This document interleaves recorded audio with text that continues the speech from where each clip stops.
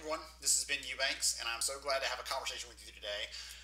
We're going to talk about being an HR specialist versus an HR generalist. And a couple things have come together in the last few weeks that kind of drove the need to have this conversation. So, the first thing that came to mind, I was speaking at an event last week to a bunch of HR leaders at telecommunications firms around the United States.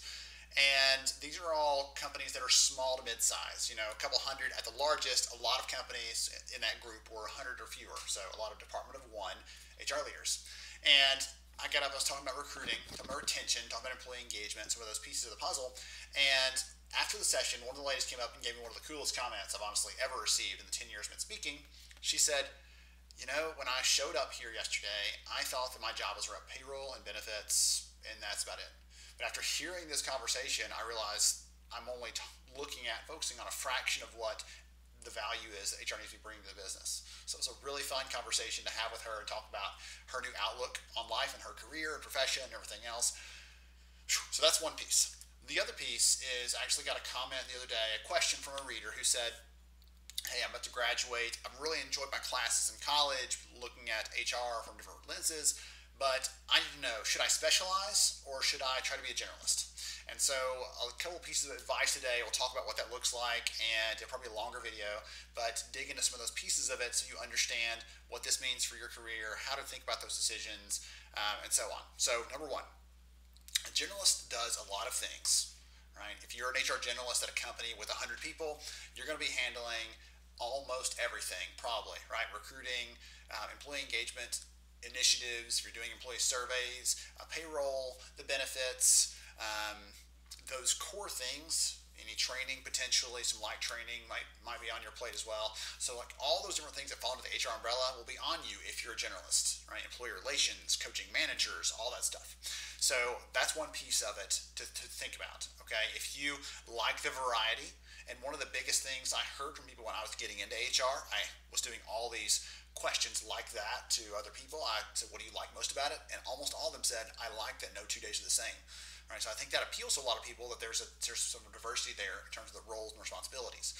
So the generalist piece appeals to a lot of people. However, at the same time, there are a lot of people that are specialists. They go really deep in one or more areas potentially. They go really deep in certain areas. Let me give you some examples of what that looks like so you can kind of wrap your head around that.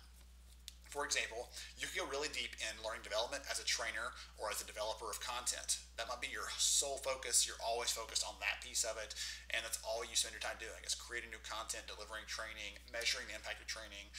Compensation might be another area where you are the one that manages the compensation structure. You're the one that kind of has the data on hand. You're the one that manages market information about how you match up with the pay rates, submitting salary surveys so that you can get that data back and analyze how equitable you are with the market, making sure you're paying men and women fairly in the business. Like those things will be on your plate if you're a compensation specialist.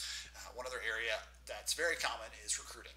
So recruiting, I'll dedicate some more time to in a little bit, but recruiting is an area of specialty where you spend your time trying to find the next great talent, next great individual to come and join the business. And when I got started years ago, one of the things that I really enjoyed, strangely, as an introvert, I enjoyed recruiting. Probably because I wasn't talking about myself, I was talking about the company and the culture and the values and the mission, and I really believed in those things, and so it was easy to talk about those things and sell it to someone that was potentially a candidate for us.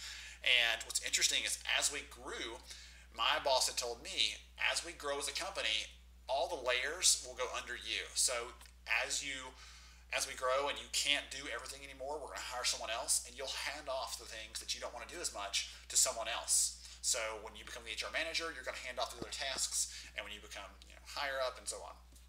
And one of the things that's hard for me is letting go of the recruiting stuff because I enjoyed it so much, and I felt like it really connected me to the leaders in the business, the hiring managers, and to the flow of what was going on in the company. But recruiting, as an example there, is another way of specializing in one specific area. So when you're getting in your career, there's not one best way. There's not one way that's, okay, do this and everything else will work out for you, because everyone comes at it from a different perspective.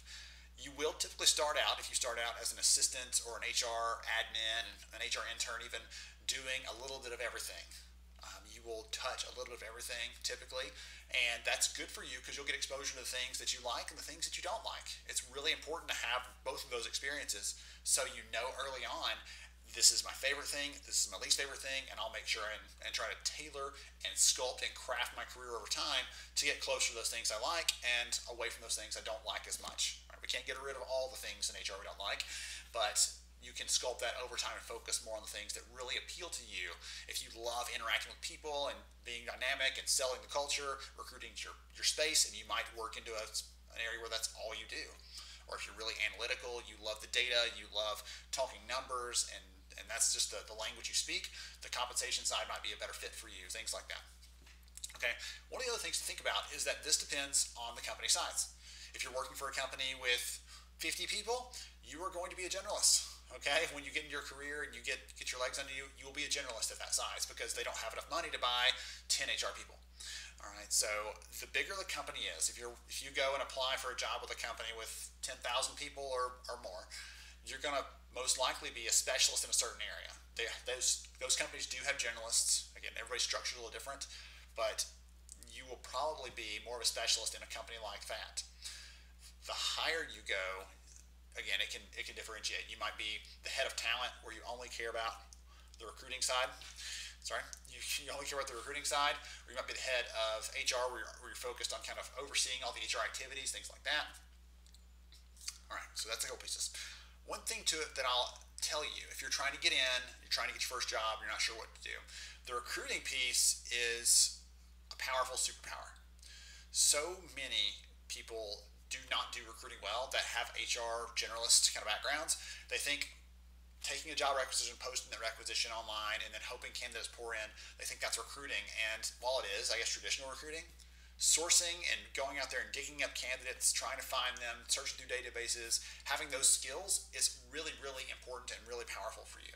So one of the things that I recommend when someone's like, hey, I've been trying to get a job, I can't get a job, there's no open HR jobs locally, go find a staffing firm that needs someone and you get you cut your teeth basically, pick up the phone and calling companies and calling candidates and trying to be a recruiter for employers as a contract recruiter.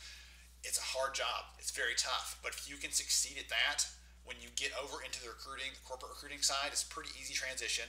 If you have a year or two of experience under your belt and a corporate recruiting job opens up, companies love those people that have succeeded in that external staffing recruiting role because they have really great sourcing and recruiting skills. So it's a thing to think about. If you're trying to get in, that's a way to work your way into that side of it.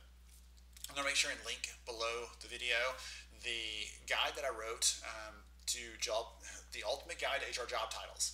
Right, it's a grandiose name, a grandiose title for that, but it looks at the different types of jobs that are available in HR across the spectrum, what you might could do, different things to think about. Some of the things we talk about here, but this is a little more in-depth in some areas, and that's a little more in-depth in others. So it gives some really good handle on that, what it looks like.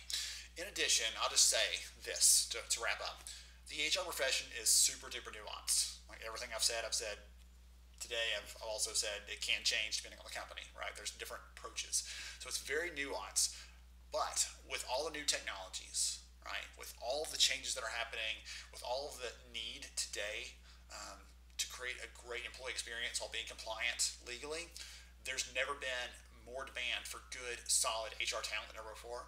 So if you're trying to get into the profession and you're struggling there a little bit, stick with it. We need good people, and you might be the next one that someone needs to hire.